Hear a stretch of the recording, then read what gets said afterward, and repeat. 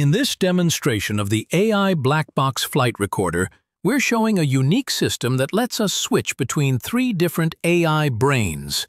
In this case, models from Anthropic, OpenAI, and Google, without missing a beat. They all use the same shared memory, so we can pick up a conversation with one AI right where we left off with another. To activate this shared memory for each AI, we use a special command, ET phone home. Think of it as our way of telling the system to phone home to its central memory and ensure the full context of our project is loaded before we begin. We're jumping in right after using this system to fix a glitch. First, we ask AI Claude for a status update on our work. It gives us a very detailed report, confirming that we found and fixed a communication error. This error was making the AI's answers show up on the screen as messy computer code instead of plain text. Claude confirms that our fix is working perfectly, and the system is now stable and ready for its next big project. Now, watch as we instantly switch to a different AI, GPT-5. You'll notice it has a completely different personality, much more direct and to the point.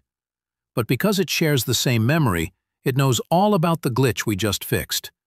It quickly confirms that everything is running smoothly and asks what we want to do next. For our final check, we switch to Google's AI. Just like the others, it confirms that the system is stable and the communication glitch is solved. It then outlines the exciting next step.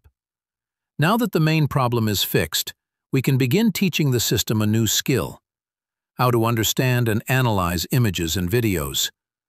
What you just saw was 3 different AIs, all working together from a single, shared memory. This allows us to use the best brain for any task, without ever having to repeat ourselves or start over. It's a more flexible and powerful way to work with artificial intelligence.